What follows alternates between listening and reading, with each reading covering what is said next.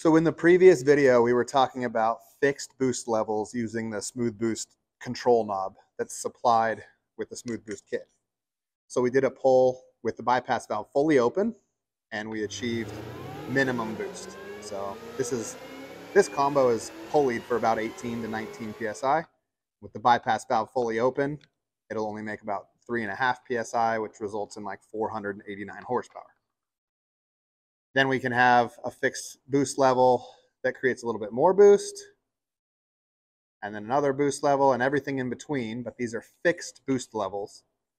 And then the green one that you see is as if you didn't have a SmoothBoost controller on it at all, and the bypass valve just goes fully shut as soon as you go full throttle and you make max power. So now we're going to talk about how a Kaizen relay works alongside a SmoothBoost controller to ramp boost in. So I'm going to take away kind of these middle levels.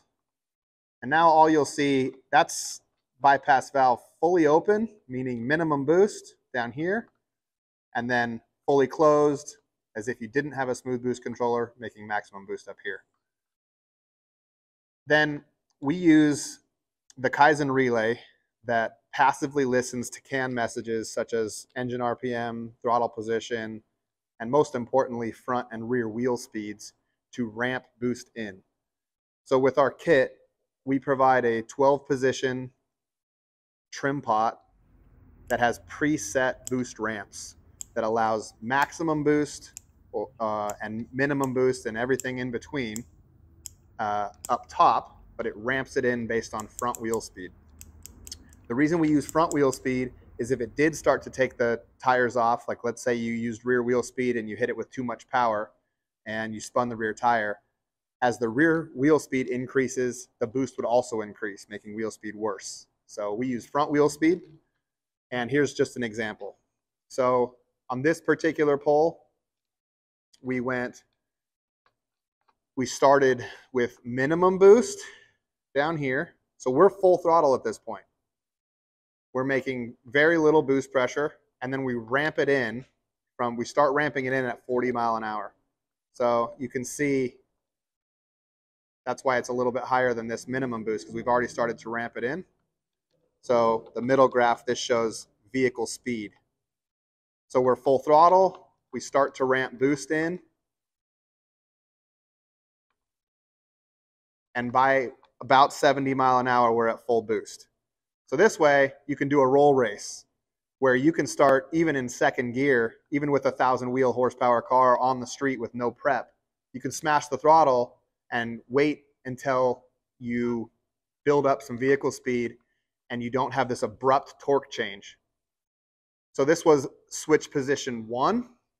Then we did another pull back to back just by clicking over to switch position 2, and you can see a different boost ramp.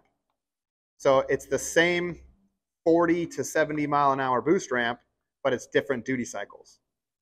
So this is just an example. These are all pre-programmed. You plug and play kit. All you do is plug it in. It's completely supplied and pre-programmed from us, and all you need to do is select which switch position you want. You can always revert back just by switching to switch position 0, and it'll be full boost all the time. We've got everything in between. So these two switch positions, you'll see in white was making 2.9 psi. In pink was making 6 psi here at 47 miles an hour, and then it ramped up. So this is allowing you to control torque and not take the tires off.